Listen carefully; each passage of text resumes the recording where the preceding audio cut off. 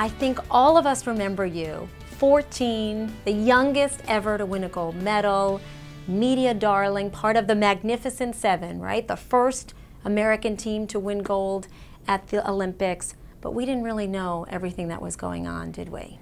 No, you know, there was a lot of things that I kept inside for fear of retribution. I was scared of a lot of things, but I also had this dream of Olympic gold, and I wanted to live up to that expectation that I also placed on myself. That was a dream of mine since I was 9 years old, and I wanted to get there, and I wasn't going to let anything stand in my way. So my book is a lot of the untold stories of my life. Why did you want to write the book? I felt that I could use my voice to spark a positive change bigger than gymnastics and bigger than myself, because I think a lot of people and parents don't realize what goes on at the elite level of a sport.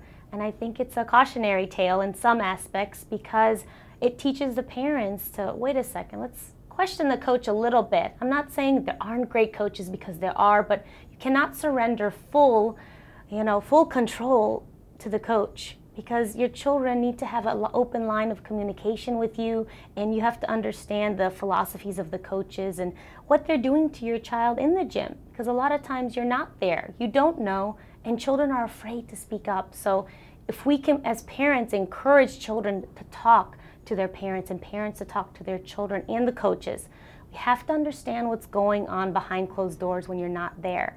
Is that what happened to you? I mean, were you afraid of your coaches? One of them, Bella Caroli, known around the world. Were you afraid? Absolutely. He's 6 feet tall, and I was 4'4", 70 pounds, and intimidated because they would use emotional, and they hit me in a lot of personal and emotional places. They would humiliate me about my weight, and you know, for a small child, a prepubescent teenager, those humiliation and intimidation tactics made me afraid. But yet I still wanted to do well in the gym. I wanted to please them. And I think as a child, we all try to please our parents or our coaches or our teachers. And sometimes they're abusing their power to these children. You must have mixed feelings then as you watch a group of women looked at as some of the best gymnasts we've ever sent to an Olympic Games, getting ready for London. Do you hope they're speaking up and taking care of themselves like you feel like you might not have been able to do when you were 14? I would hope that they have an open line with their personal coaches of communication.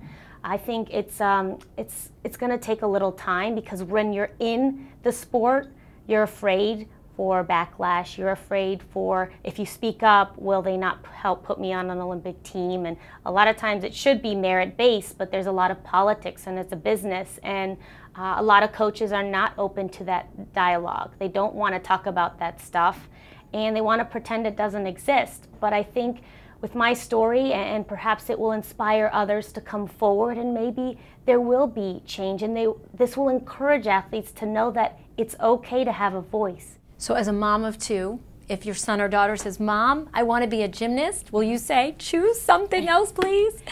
They're already gymnasts. They are. Gymnastics is the greatest sport in the world, and it's never ever been about the sport.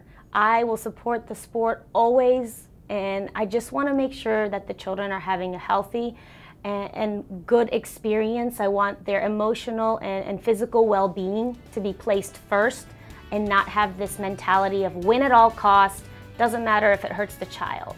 I'm against that, and I think most parents would be.